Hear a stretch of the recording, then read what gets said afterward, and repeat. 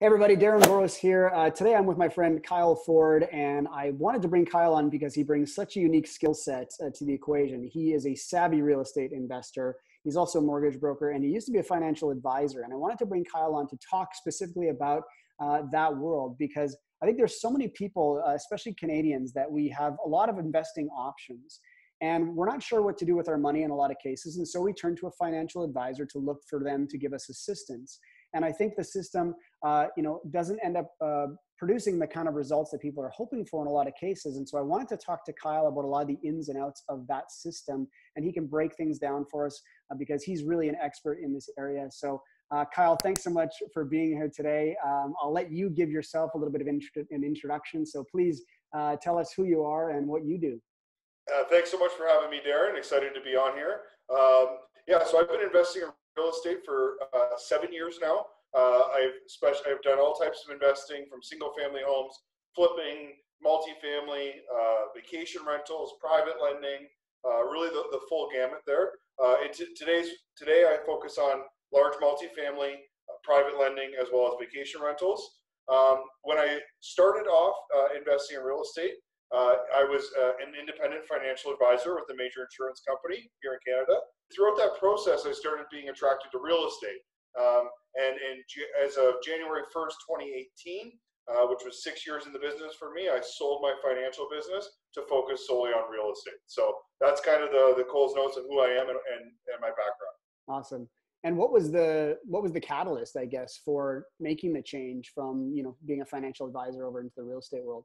Well, so here, I want to start with saying this. First of all, I'm not a financial advisor anymore. So anything in this conversation that we talk about can't be perceived as financial advice. Yeah. So just an opinion. The kind of catalyst for me is, I wasn't happy with what I saw. Yeah. There was, as an independent advisor, I was working a lot with friends and family. And, I felt like I was doing a good job, but I would still go to a family dinner and funds would be down because somebody farted in Egypt. Right? I've done everything right. I've been on top of my meetings. I've been rebalancing the funds. I've been, paying attention to their needs, but yet their money's still down. So I really felt a lack of control and the ability to give people predictable, consistent results. And when we look at what's happened in the market in the past couple of weeks, I'm certainly glad to not be involved in that sector anymore. Yeah, and I want to put a bit of a disclaimer out there too, because it's not that I have anything against financial advisors. When I started looking into this and started realizing, because I'd been working with a financial advisor for years and I had my money parked with them, and I was just wondering, because I kept seeing these things on my statement, like you've been making a 7 or 8 or 10% return. And I was like, well, then why is my money not growing at that similar type rate? And I just really didn't quite understand it. I really always want to know how everything works. And then, because if I know how everything works, then I can make decisions based on what I really want to do and how I want to achieve my goals. And that's sort of why I wanted to have you on, and we could talk specifics about this type of scenario. And that's what I found is when I was making those recommendations to people, looking in hindsight, at the time I felt like I was doing the right thing. My directors, my branch managers, all those people who were telling me to sell our products, I genuinely thought I was doing the right thing. But when I look back now, the recommendations that I was being told to make were often not necessarily the best thing for the client, maybe the best thing for our bonus structure and how we got paid. It was really about, understanding that your financial advisor may not be making the best recommendations based on your needs, but more about what product they have available to sell. Finishing that thought here, I want to piggyback with what you said. There are tons of great financial advisors out there, great financial planners, people who genuinely care. So there's lots of good ones, but there are a lot of people that have the title financial advisor that are really just a trained salesperson. It takes longer to get your hairdressing license than it does to get your IFIC or your CSC. So what are the qualifications? Like if I walk into a branch of a big financial institution here in Canada, what are the people that are financial advisors there? What kind of qualifications do they have? They could have a CSC, so the Canadian Securities Course. They could have an IFIC, which is a mutual fund sales license. LLQP, which is an insurance sales license. Those can be some of the more general, broader ones that the financial advisor at the big green comfy couch or the yellow dragon, as we'll avoid saying names, those are some of the qualifications they have. If you're going to be working with somebody, look for a financial planner. the CFP, Certified Financial Planner. Okay. They have a fiduciary responsibility to their clients. They're going to have the ability to do planning for you, actually map out a true financial plan. And maybe that plan could involve real estate. What kind of products are financial advisors who don't have a lot of training likely to put you in?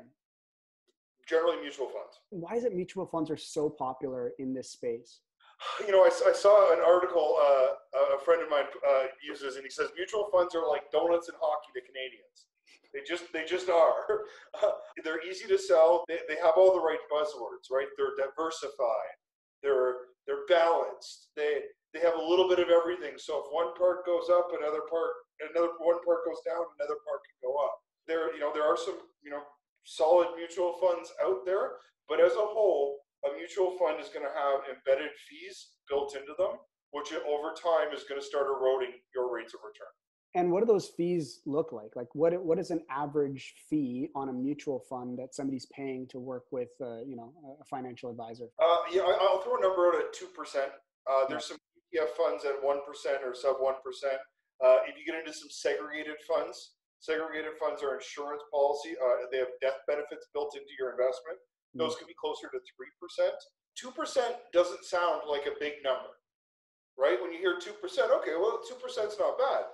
Well, if you're earning 6% that year, 2% is 30% of your return gone. Right. And correct me if I'm wrong. It's regardless of whether that fund goes up or whether it goes down, there's still that 2% being earned by the financial advisor. Absolutely. Your funds, your fee was taken last month. It's going to be taken again this month. And I don't think anyone's in the black on their funds right now. It's been a tough month for everybody. I mean, real estate also, it's not been an easy month for real estate investors. We've all been talking about the struggles that we've been dealing with our tenants and all that kind of stuff. But I think, more so than that, definitely the portfolios that I've got in terms of my investments in the market have definitely taken a much larger hit for sure. So you mentioned the fees around 2%. Are there, how do I just look at my financial statements and I can't see anywhere. And I know there was new rules introduced recently about, the disclosure of those fees. Are there things that we're not seeing on those documents, or are there things that they kind of hide in the fine print that we're like, where are they disclosing that fee? They're between hieroglyph A and C. I've worked with an a real estate education company the past couple of years, and at those events, we've people bring in statements and they say, "Hey, can you help me with these?" And I'll be honest with you, since they've become more clear to read, I struggle to read them more than I used to be able to because it's not clear. Right. I don't. That's a personal opinion of mine, and maybe I'm missing something in my 2.5 years out of the business now. But these statements are quite difficult to read. They have their adjusted cost basis, their book value, their market value. And at the end of the day, most people are just looking at one thing. How much did I put in? How much do I have? And they're not happy with that spread. You want to know for certain exactly what your fees are, how they're being calculated. And if you need to ask, have your advisor tell you specifically what were my annual fees charged this year. Well, if they say it's on your statement, can you tell me in an email clearly how much were my fees? Because I can't read it. Is there a self-directed option that we can do in terms of working with a financial advisor? Like, can I work with you as a financial advisor and then say I want to pick, these mutual funds, these stocks? Is there a lesser fee for that, or is that just simply a service that you provide, but then you can choose? And that's kind of where I go back to work with a financial planner. Right. So if you're working with a financial planner, you can negotiate fee for service. So say, look, I'm going to pay you a flat rate for a year to monitor my financial plan, give your opinion on different things, but I'm picking my stocks. I'm going to use my equity to buy real estate, and I want you to help project me and map out a retirement plan. But I'm not looking for you to be taking a percentage of my rate of return. I just want to pay you X amount of dollars per year, monitor my plan. And those planners do exist, but they are few and far between.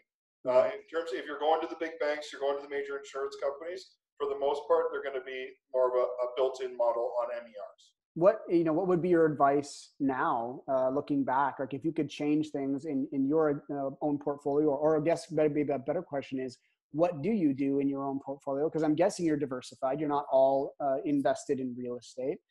So what would be your recommendation now, knowing what you know on the real estate side and on the financial planning side? What would be your best advice to anybody sort of getting into the space for the first time?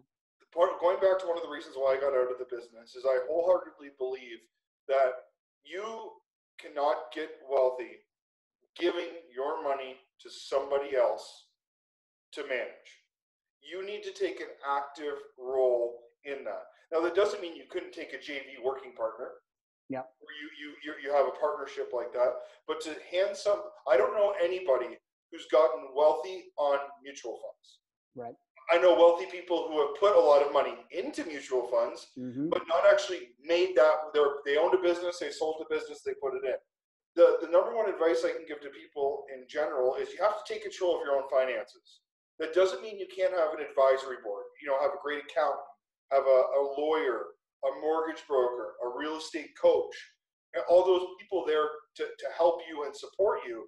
But you need to be the CEO of your financial plan.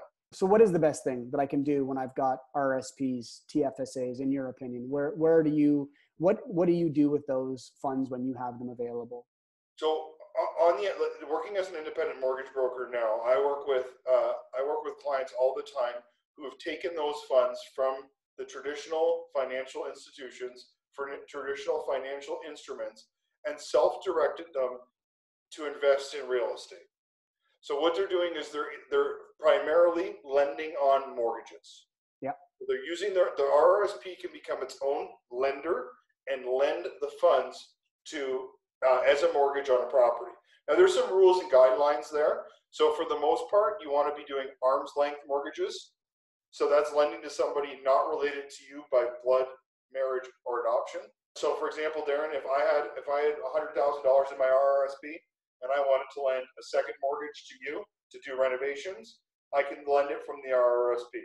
Now, all the returns have to be paid back into the RRSP, but it still gives you a fixed return with real security inside your RRSP. So the question I hear a lot of when people start to talk about, investing their RRSPs into real estate, because I've worked in this space a lot, borrowed from other people and been paying them anywhere from 10 to 15% return on their money.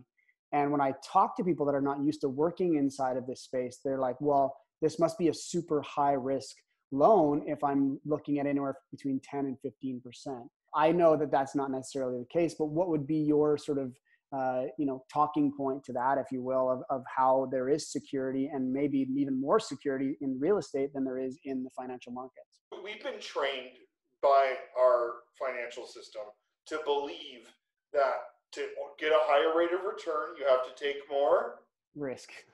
Right? And I know everybody watching this at home finish that sentence as well, because that's how we've been trained. Let me ask you this. Do the banks take your money and put it in their account? Then do they lend it on mortgages? Mm-hmm. So why is it risky when we do it? What's the security on your investment today? In a mutual fund, for instance, nothing. What's security? There is none. There's no security there. Now, if we're going to invest in a mortgage, we're going to lend a mortgage to myself or to you.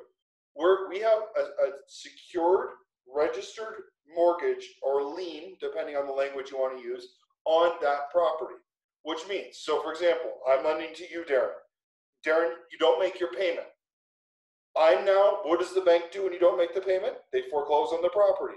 I'm in the exact same position. Now, is there risk involved in this? Absolutely. If you're lending at 100% loan to value and the market drops, you could be in a position where you're underwater. Yep. Now that's where you could have a personal guarantee from the borrower that you could go after other assets, but I don't want to go too far down that rabbit hole. When you're lending a mortgage, you have a secured position on the property. I'm using the terminology second mortgage, but I do them all the time with first mortgages, where it's an investor who's buying a property. They're going to convert it to a duplex. They use an RRSP mortgage to buy the property. They pay the investor 10%, and then 6 months later, they refinance with the big red bank. Pay back the investor inside their RRSP. And I think, to be clear too, the money's never coming out of the structure of an RRSP. So there's no fees to be paid, right? It still stays in that structure. It's still a tax deferred investment that you're going to have to eventually pay tax on later on in life whenever you take that money out. but it's a great way to make significantly higher returns inside of the real estate market, for instance, than inside the money market. Going back to that example of the duplex conversion, when you refinance, what does that look like? Well, if you were lending me that money, you were registered in first position, which means when I go to get my new mortgage, I can't register that mortgage without paying you back. So it's a secured position on the property. And in those scenarios, if you're the borrower and you pay the investor back, what does the next step look like? Well, my guess is everybody's going to want to do it again. Right. The investor just got 10%. I just did a successful BRRRR or flip to yourself on that property. So what does the next step look like? It looks like we're all going to do this again.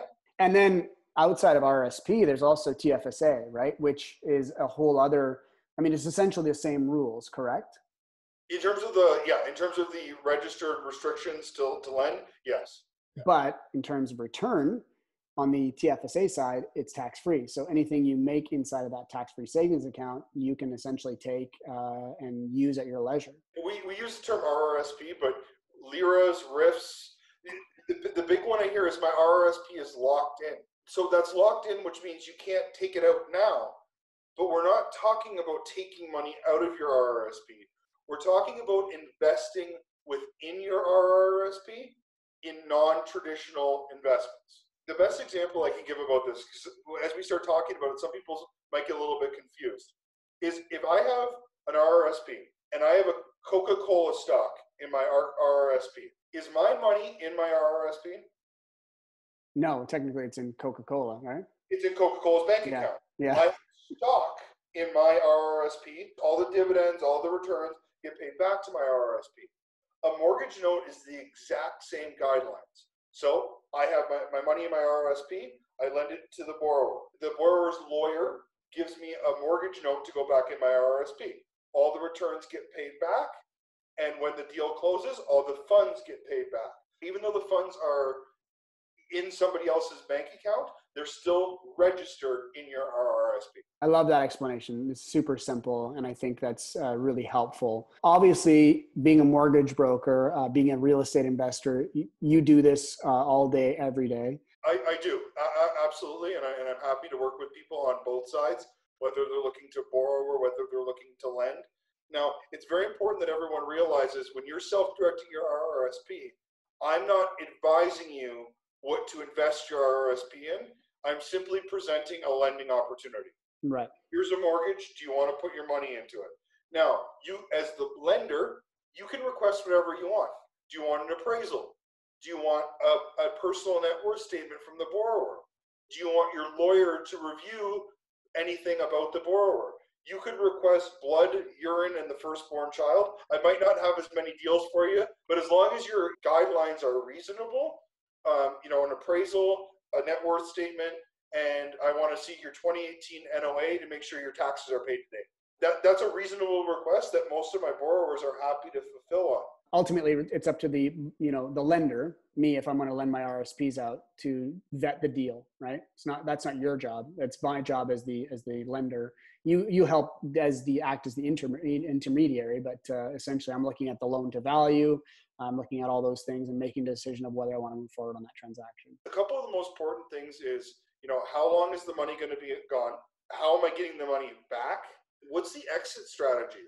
Yeah. If a person can't clearly articulate to you how they're going to pay you back, the biggest benefit of doing these RRSP mortgages is you can really turn your money quickly and get the money compounded.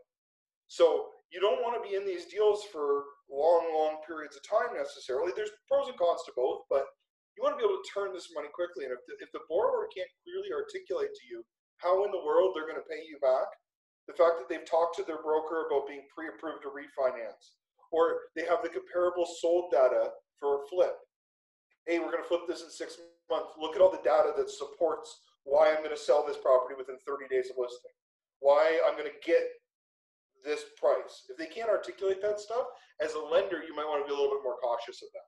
Kyle, thanks so much for being on today. I really appreciate it. I'm going to leave your info on the screen here and also in the description below. So if people want to contact you, they can get a hold of you. I look forward to talking with you more in the future about this kind of stuff. If you enjoyed the session today, if you don't mind, hit that like button. You can also subscribe to my channel. And with that, I'll say I wish everyone the best of success in your real estate investing journey. And I look forward to hearing your success stories very soon.